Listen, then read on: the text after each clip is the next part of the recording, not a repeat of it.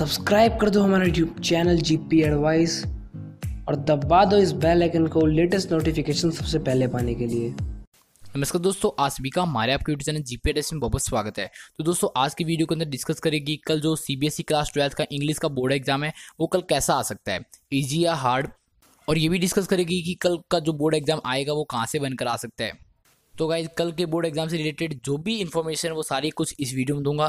तो दोस्तों, वीडियो पूरी एंड तक देखना, और अगर आपको हमारी वीडियो अच्छी लगे तो प्लीज़ अपने फ्रेंड्स से वीडियो जरूर शेयर करना। तो बिना टाइम वेस्ट की वीडियो को स्टार्ट करते हैं।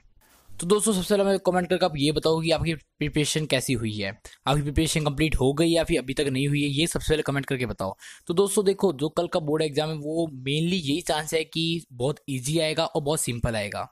क्योंकि गाइस, जो आज क्लास 10th का बोर्ड एग्जाम हुआ था इंग्लिश का वो भी काफ़ी सिंपल था। उसके जितने भी क्वेश्चन थे वो सारे रिपीटेड थे लास्ट ईयर के सैम्पल पेपर से, और प्रीवियस ईयर के क्वेश्चन पेपर से काफ़ी सारे क्वेश्चंस रिपीट हुए थे। तो यही चांस लग रहा है कि जो कल आपका बोर्ड एग्जाम होने वाला है उसमें भी कई सारे क्वेश्चंस हो गए जो रिपीटेड हो गए। इसलिए जितना हो सके सैम्पल पेपर और प्रीवियस ईयर के क्वेश्चन पेपर को सॉल्व करो। देखो गाइस, सॉल्व करने का मतलब ये नहीं कि आप खुद स्टार्ट कर दो, 3 घंटे लगा दो एक पेपर पे, ऐसे सॉल्व मत करो। आप रफली सॉल्व करो।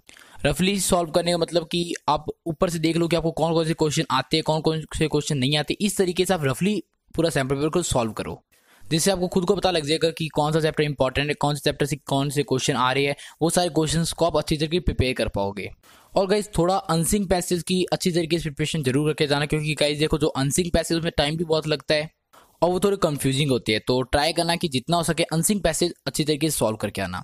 और गाइज, अगर आपकी राइटिंग स्पीड स्लो है तो थोड़ी राइटिंग स्पीड पे थोड़ा ध्यान देना, क्योंकि कई सारे आज स्टूडेंट्स थे जो क्लास 10th के बिरो कह रहे थे कि सर पेपर मेरा छूट गया। तो इसलिए गाइज मैं आप सभी को पहले ही बताता हूँ कि थोड़ा राइटिंग स्पीड पे थोड़ी ध्यान देना। बाकी टेंशन मत लो, कल का पेपर काफ़ी सिंपल होगा। मैं आप सभी के लिए प्रे करता हूँ कि कल का पेपर काफ़ी इजी है। जैसा आपका फिजिकल एजुकेशन का पेपर है उसी की तरह आपका ये भी पेपर काफ़ी इजी है और आप सभी बहुत अच्छा स्कोर करो। तो गाइज, इस वीडियो में इतना ही। मैं आपको कुछ इंपॉर्टेंट बातें बताता हूँ इंग्लिश के पेपर के लिए कि कम से कम राइटिंग स्पीड पे थोड़ा ध्यान देना और थोड़ी स्पेलिंग मिस्टेक कम करना।